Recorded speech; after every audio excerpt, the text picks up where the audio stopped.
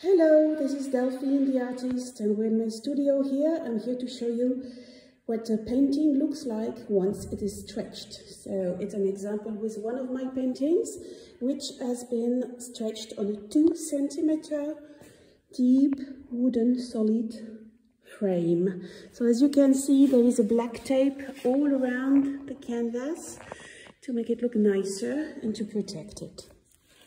Then here in the back, there is a wooden cross on this one because it's quite big, 99 by 70 centimeters. Some sort of smaller one may not have that cross if it's not needed, or only one bar to support it.